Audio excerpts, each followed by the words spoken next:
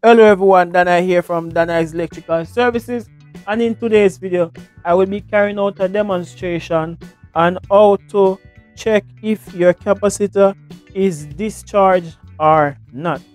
So let's not waste any time. I'm just going to jump right into this video.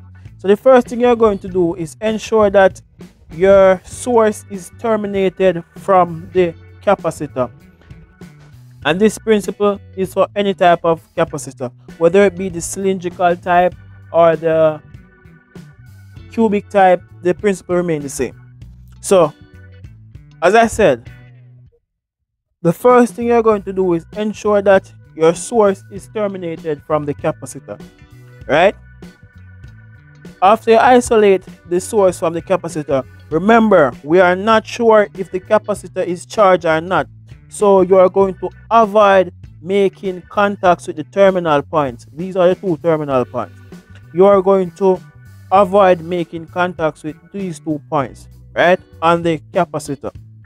By the way, this capacitor is not charged. It is new, so I know it is not charged. It is discharged fully, right? So after we do that, you're going to go ahead and carry out a voltage test. But before you carry out the voltage test, you're going to check the voltage rating and the capacitor and ensure that your voltmeter is on the correct range. My voltmeter is auto ranging, so I'm good, right? And this is AC voltage. So you are now going to put your voltmeter across the 2 points and your capacitor. If you get 0 voltage, your capacitor is discharged. But if you get, let me go again. If you get 0 voltage, your capacitor is fully discharged, right? It is fully discharged. And ensure that you touch the points properly, because you might get some false reading and assume that your capacitor is discharged when it's not. So if you get 0, and a good thing to do to ensure that your meter is working correctly is to put them across a known source. A known source, you know that source is energized, put it across it and ensure that you get a reading. Then go back and go to your capacitor. If you see 0 voltage, your capacitor is fully discharged.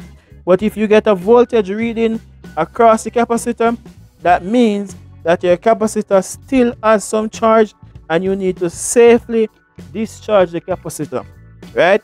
And after you safely discharge the capacitor, then you're going to go ahead with your voltmeter and check it again across the 2 terminals and ensure that you get a 0 voltage reading, right? And when you get your 0 volts reading, you know that you're good to go. You can touch your capacitor's 2 terminal if you want. You can play with it. You can do anything you want. You can play tennis. You can play basketball. No, don't do that with a capacitor, but you get the point. So there you have it, guys. That is how you check if a capacitor is discharged or not. And this was another video brought to you by Dana's Electrical Services. For more videos like these, please feel free to subscribe to my channel at Dana's Electrical Services. I appreciate it. Thank you.